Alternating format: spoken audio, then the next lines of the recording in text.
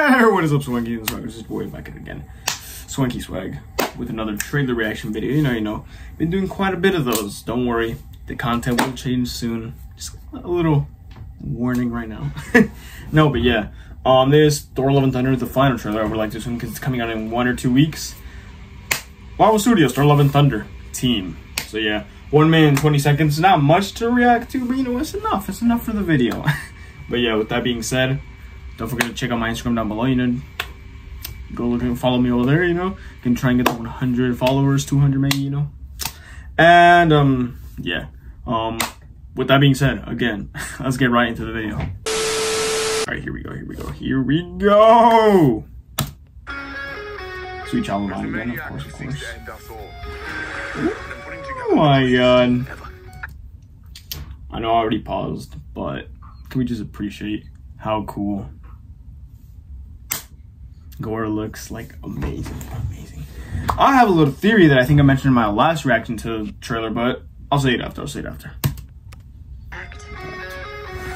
Yes. Ooh. Oh, whoa. What the?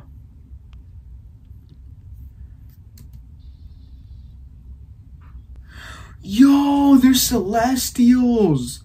What the fuck? Already just 12 seconds in. What the? I'm sorry, guys. I'm just trying to process this. Okay. We're gonna have 2 Celestials in the... I mean, I'm gonna be honest. I'm pretty sure they're not gonna literally have nothing to do with the story. There's gonna be like a little cameo. I feel like a lot of gods are gonna be in this movie, but not really anything to the storyline. They're not gonna have anything to do with that. Maybe die. I don't know if they're gonna die. But yeah, wow. Interesting. We've got Korg. He's my best friend. Korg? He's my best friend. There's my ex-girlfriend Jane. Ex-girlfriend Jane. So he's naming off the whole team. The Guardians. And giant goats. Look at those. They are wonderful. Wonderful. They also scream quite a lot.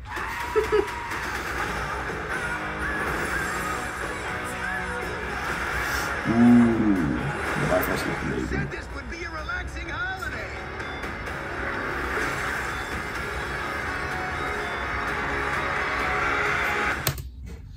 Alright, guys. That's the thumbnail, guys. That's the thumbnail. I said it was going to be like a relaxing holiday.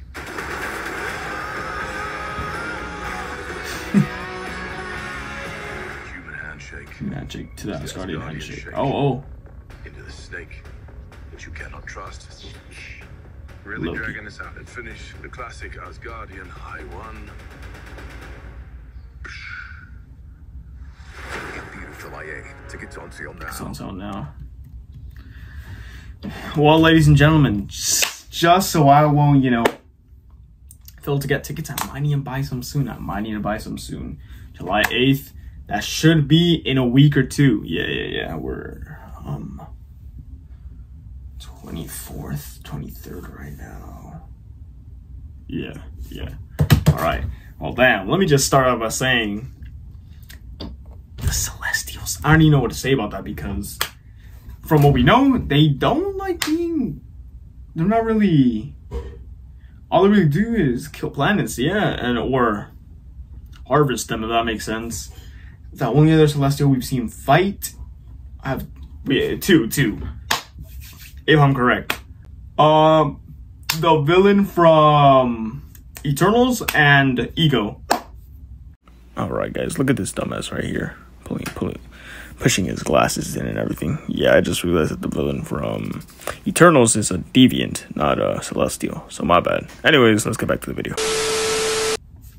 Again, I think it's just gonna be something. I don't know. It's gonna either go 2 ways. They help around Asgard, not a big role, but you know they're there. Or 2, they're just there to show that, oh yeah, Celestials aren't that much big of a deal anymore, which I highly doubt, and I hope. Like I said, I hope that's not true. Again, I just feel like a lot of gods are just gonna be making cameos or just going around, as that's kind of what this movie seems to be about. Gore is the god butcher. He kills gods. I don't think he's killing Celestials since that's something else, but you know. Yeah. Now the team. I wonder if they're just saying that just for the sake of the trailer. But at first I didn't think this. I don't think I included it in the last trailer reaction, but I think that I thought that the Guardians was going to be for like a good 5 minutes, you know, in the beginning and if needed towards the end. But I'm gonna be honest, it looks like they're going to be here for most of the movie. We see Groot still in his teen stage, but we already know, for those who don't, in the next Guardians of the Galaxy movie, not the special, but Guardians of the Galaxy 3, Groot is going to be Omega Groot, Alpha Groot, Big Groot. Not the, well, I'm not big, so sorry guys. But yeah, not even bigger than his first appearance in Guardians of the Galaxy, so that's going to be interesting. We're going to get new members of the Guardians of the Galaxy in the next movie, but again, this isn't Guardians of the Galaxy. We're just, you know, Thor's going to get help from them. It'd been nice to see Loki help, but we all know why that's not happening.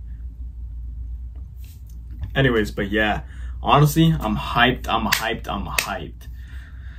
I don't see any way this movie could go wrong, but here's my one theory though. I think this isn't going to be Gor's last time we see him, because we see a lot of one and done villains.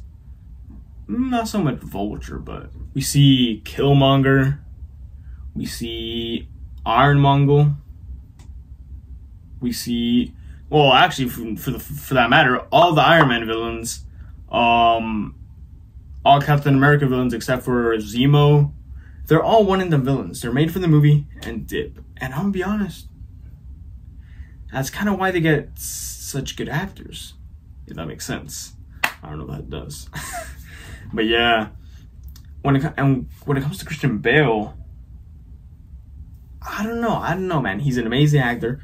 Was Batman with many other roles. But my point being here, I'm waffling a little too much now. I think that Gor's actually gonna win this fight. It's gonna be like a little Thanos type situation, you know what I mean?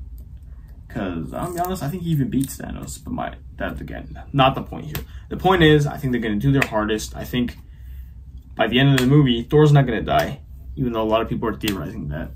I don't think he's gonna die. Trust me. Trust me, guys. He's not gonna die. He's gonna stay as Thor, and Mighty Thor, Jane Foster, I think she's gonna stay as Mighty Thor, maybe join the Avengers in a later movie, or she just stops being Thor by the end of the movie. I don't think Thor's handling his mantle down, and if he is, he's handing his mantle to her, but not because he's dying or he's just retiring, you know? He's gonna experience like life. It's kind of what he's doing in the movie. That's why it looks of it. It looks like he's traveling around the universe. Well, yeah. And again, Gorr.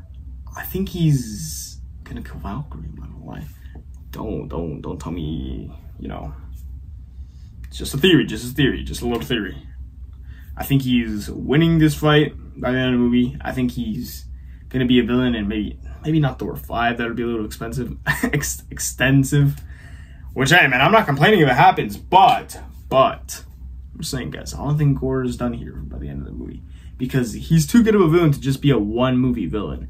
If he's not in the next Thor movie, if there is another Thor movie, he's either going to be in a Guardians type of movie, in a movie where Thor is going to be there. And then, yeah, Avengers, who knows? But yeah, that's my little theory. Valkyrie might die, maybe not. And as for the rest, I don't think Jane's dying, but I could see her getting injured along with Thor. If like something happens that does require him to retire and wants him to travel the universe again, you know. But yeah, let me know what you guys think. What are your guys' theories? What do you think of this new team Thor has made? You know, the new Revengers. But yeah, don't forget to, like I said at the beginning of the video, guys, don't forget to follow my Instagram down below. Leave a like, comment, and subscribe. And yeah, it's your boy Smoking Second. I'll see you guys in the next one. Peace.